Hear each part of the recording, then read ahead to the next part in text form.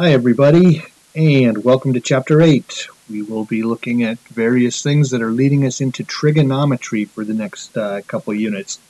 And we're going to start with something that you've probably done in the past, the Pythagorean Theorem. We're going to throw a couple new twists on it, but pretty much this is something you're going to recognize when you see it, if you don't already. So let's go from there. We're looking at triangles, and specifically looking in this case in the next couple units at right triangles. So let's hit it. Again, this is found in section 8.1 in your text, and our objective is to use the Pythagorean theorem and its converse. Alright, before we do that, let's do a quick review on square roots, because I know this is something that you may not have done a lot of in algebra, but it's kind of important as we start looking at the Pythagorean theorem. So square roots.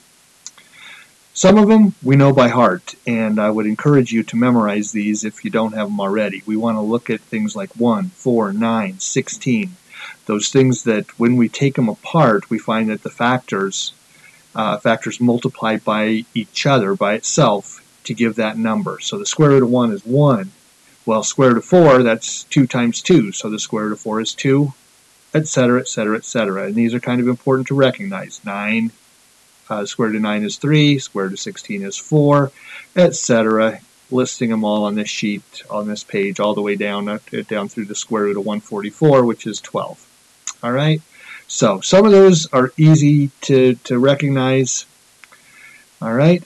Others, well, there's nothing that multiplies by itself, or not a whole number that multiplies by itself to give us 2. Or 3, or 5, or 6. So we can just leave those in the radicals. There's no way to simplify these any more than they are unless we want to go with the decimal form. All right? I mean, we could plug into our calculator the square root of 2 and find out that it's like 1.41, I believe. Something like that. All right? But we can't really simplify it other than to go to the decimal. So we just kind of sometimes just leave them the way they are. All right? Now, there's a third category, though. Others we can simplify because we look for those perfect squares, if I could type, we look for those perfect squares that we can take out, perfect squares that are among their factors. So, for example, 12. Well, 12 is 4 times 3, and 4 is a perfect square. All right? So if 12 is 4 times 3, the square root of 12 is the square root of 4 times 3. And that can be broken up into the square root of 4 times the square root of 3. And we know the square root of 4 is 2. So we can simplify 12 to look like that. Okay? You can see some examples on some other things. 18 has a 9 in it. 9 is the square of 3, right? So the square root of 9 comes out as a 3. And the 2 that didn't come out is left behind, all right? So you can follow these examples as well with 20, 24, 28, 32. Okay, so this shows how to simplify and leave radical figures in simplest radical form. That's what we call this when we have all of the proper squares reduced out of it, and leave in the radical whatever can't be pulled out. So I hope that makes sense, guys, because we're going to be using it a bit. Now, here's some to try on your own. Pause if you wanted to give them a shot, and then I will reveal answers here shortly. Okay, here we go.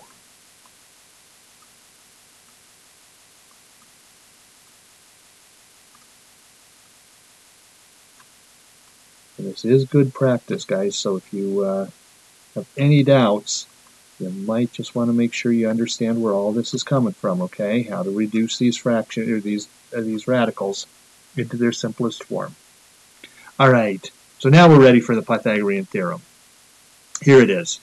If a triangle is a right triangle, then the sum of the squares of the lengths of the legs, now the legs, remember, are the sides that are next to. The lengths are the legs are the sides that are adjacent to the right angles. So A and B are the legs. The hypotenuse, meanwhile, is across from the right angle. Okay?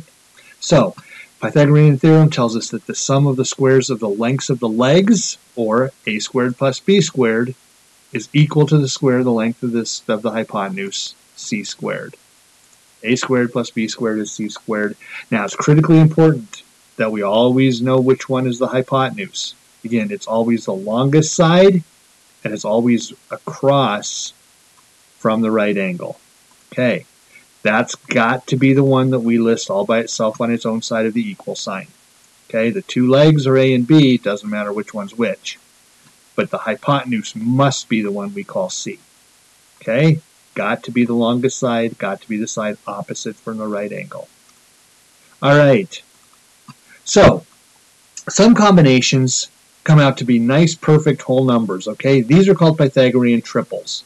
3 squared plus 4 squared equals 5 squared. Nice all whole numbers, all right? And of course, we know 9 plus 16 equals 25. So this is a great example of a Pythagorean triple.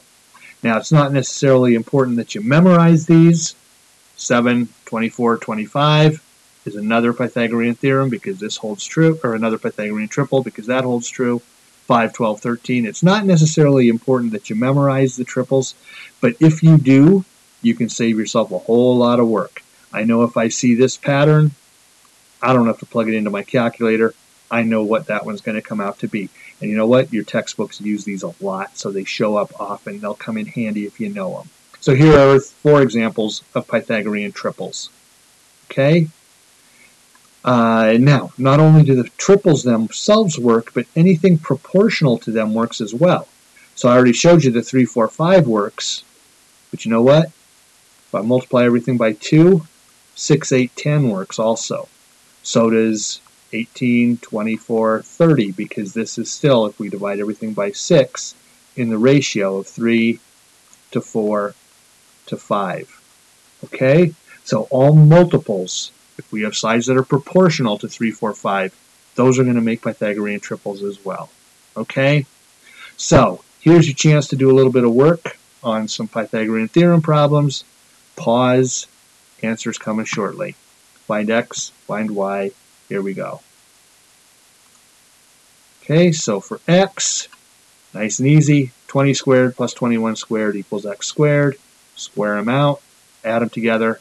Take the square root. Ooh, nice. 20, 21, 29, all whole numbers. There's another Pythagorean triple. Then for y, not so lucky. Also notice on this problem that we gave you the hypotenuse and are asking you to solve for a leg. So we had to set it up a little bit differently. 8 squared plus y squared gives me the hypotenuse squared. Again, remember the hypotenuse must be by itself on its own side of the equal sign. That's got to be the C part. All right. So 8 squared plus y squared equals 20. Solving it. Square both sides. Subtract the 64 now. Take the square root. All right. Square root of 336. Well, I know that 336, or I can find out that 336 is the square root of 16 times 21, and that 16 can be simplified to a 4. So here's our answer for this problem.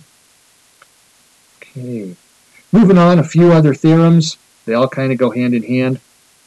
Know that the converse of the Pythagorean theorem also holds true, and that says if the sum of two sides of a triangle, sum of two sides of a triangle is equal to the sum of the squares of two sides of a triangle is equal to the square of the length of the longest side, then that triangle is a right triangle. So if a squared plus b squared equals c squared, we know the triangle must be right. In addition, we also know if a squared plus b squared is less than c squared, the triangle is obtuse. And if a squared plus b squared is greater than c squared, the triangle is acute. Those are theorems 8.2, 8.3, and 8.4, and we use them this way. Find out whether each of these side lengths is right, or acute, or obtuse. Well, here's the longest one.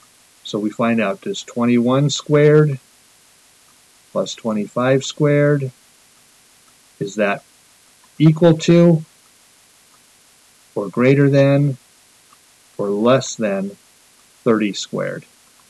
Okay, and when we do the math, we are going to find out, well,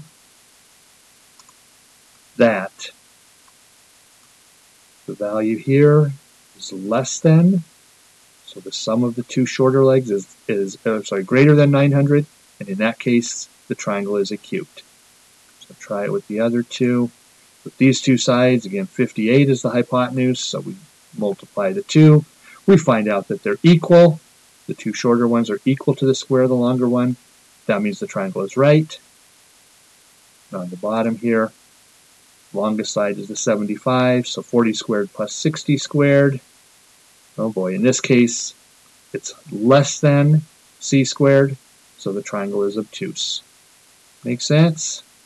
All right, so next, we are done. Hope you enjoyed. We will see you all later.